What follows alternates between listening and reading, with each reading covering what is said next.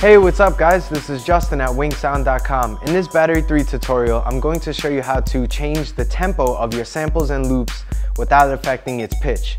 Remember, you could always get in contact with me with any questions, comments, or ideas, or you can leave a comment right below this video. Okay, so when you work with ACID or REX files, certain files that have tempo information stamped on them, you might want to adjust that tempo. But what you want to avoid is not affecting the pitch of that loop. So I have this loop here and I'm going to drag it in. Okay, and Battery does a pretty good job of, slicing it up for you. So you can, play all the parts. Pretty much like, when working with Reason or something like that, and you cut up the slices. But find the cell with the whole loop on it. So I found it here. Okay, and it's synced to my master session tempo, which is 90 BPM. Now what you can do is you can go right up there and just unclick sync and make your tempo adjustments there, and it won't affect the pitch.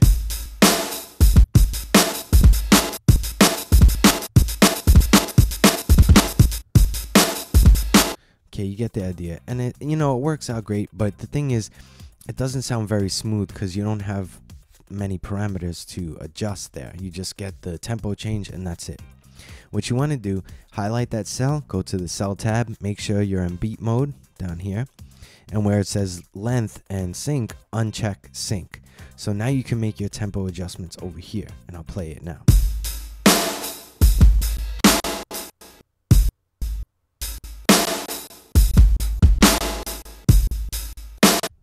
So you hear I made my tempo adjustment, but you hear little clicks and pops and artifacts and stuff.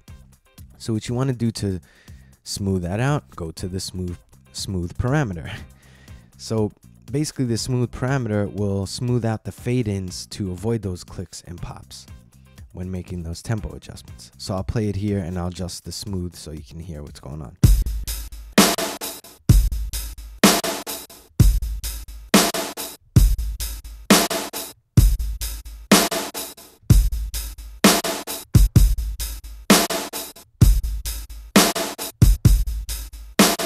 It's real simple, and it'll give you a very natural sounding time adjustment without getting those clicks and pops like I said before.